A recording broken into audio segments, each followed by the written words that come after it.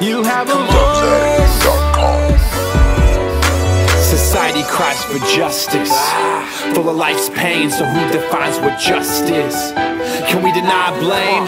We live in wild days, perversion and child slaves, where little ones just a child's age get posted on a profile page. What's up, everybody? My name is Paul Rogers. I go by the name of Solid. I'm a recording artist out of Sacramento, California, and I'm blessed to be joining Alan Thomas on his mixtape, Love Recession. And I just wanted to take a second to share a little bit about our song, Give Them a Voice. In the song I say, society cries for justice. And it's so true that it's so popular to talk about social justice.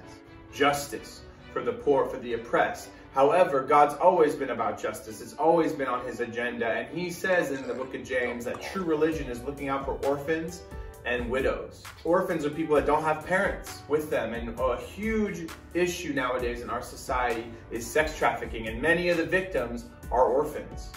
Many of them are widows, people that don't have a husband in their life. Maybe they did have a child or they had a relationship, but that man is not there anymore. They're a single mother, they're neglected. And a lot of these women, young and old, are being exploited in sex trafficking. In fact, New York Times just did an article talking about Pornhub, which is one of the biggest websites in the world, and about how they take underage girls. There's videos of people being abused live on camera, and they have hundreds of thousands and even millions of views. They get downloaded, shared, passed around, and many people are suffering the shame that comes from being exploited like that. Many of them didn't even know they're going to be videotaped. Many of them start and they think it's a normal relationship, and then they get abused and exploited. And so this is a huge issue in our society, and many men, maybe even people listening to me right now, have watched those videos, have shared those videos. Unfortunately, it's a problem in our churches as well. And we know that when things are in the dark, they can't be dealt with. They can't be cleaned up. But when it comes to the light, when things are confessed, when things are brought out, they can be dealt with. So this song is encouraging, especially those who have been oppressed, to say something, to speak up. It's hard, but you know Jesus loved the women that in this society were seen as shameful, were seen to have had done things that were just too horrible. In fact, in Jesus' own family line, there were women that were prostitutes, that were from tribes and people that other groups would have looked at and said, what, a Moabite? What, Ruth? No way. But God was like, yes, I want that woman in my family.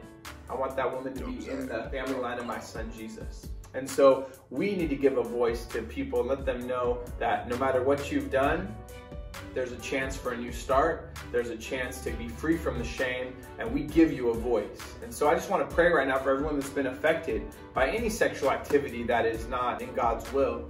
And I know it's devastating. I know it affects your life, but there is freedom. You have a voice, so use it. Heavenly Father, I pray right now in the name of Jesus for every woman, every young girl, every young boy who's struggled, who's been abused, who's been videotaped, hurt against their will, especially in a sexual way. Oh Lord God, bring healing to them first and foremost. Help them to see that they're not damaged goods. They're not too broken or too stained or too hurt. Lord God, that you are a loving doctor who seeks to heal them. Give them a voice right now, Lord God, to speak up, to get help. And for those perpetrators, those people that are selling, sharing, clicking on, giving money to these organizations, God, I pray that it would stop in Jesus' name. I pray people would confess and come to the light. We give a voice to those that are suffering, Lord God, and I pray that you would take this song and do many major things with it for your kingdom. In Jesus' name I pray. Amen. Bring healing to all the broken. Speak up for those who have not spoken. Get them a voice. Get them a